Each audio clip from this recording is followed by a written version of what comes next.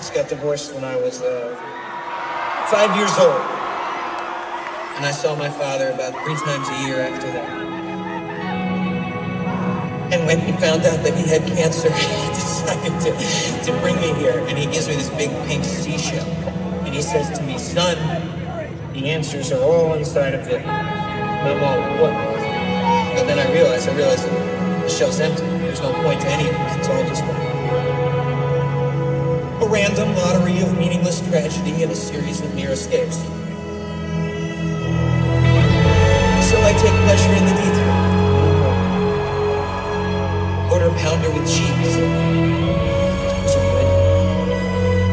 Sky, 10 minutes before it starts to rain. A moment where your laughter becomes a cackle. And I sit back and I ride my own mill.